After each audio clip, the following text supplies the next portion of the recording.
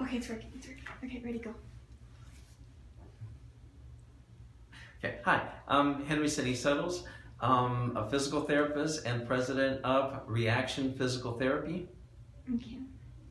I'll be asking you a question for my internship that I did here. Why is it so important for a patient to get physical therapy after an ACL injury?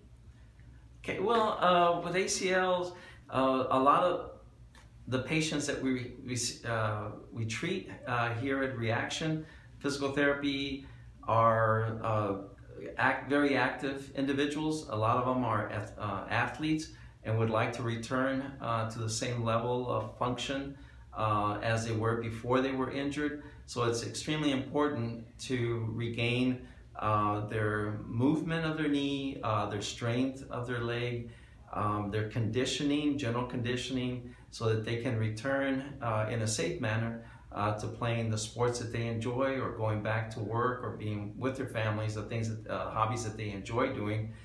So it's extremely important to rehabilitate them in a pretty extensive way, and looking at a complete approach to rehabilitation of their leg. Okay. And why is physical therapy important?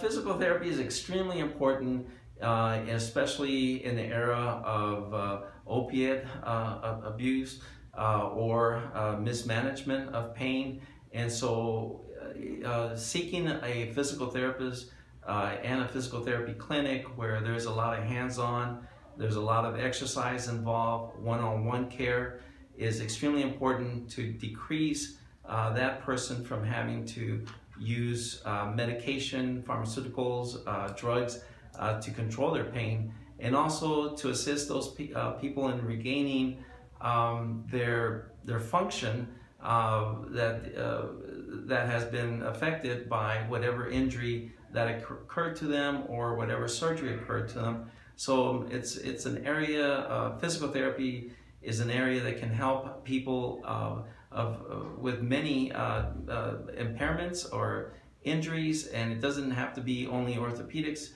It can be in the area of neurology, it can be the area of cardiology, pediatrics, geriatrics. So it affects many people when they have lost a function, and so to have physical therapists work with them to assist them in returning to the highest level that they can.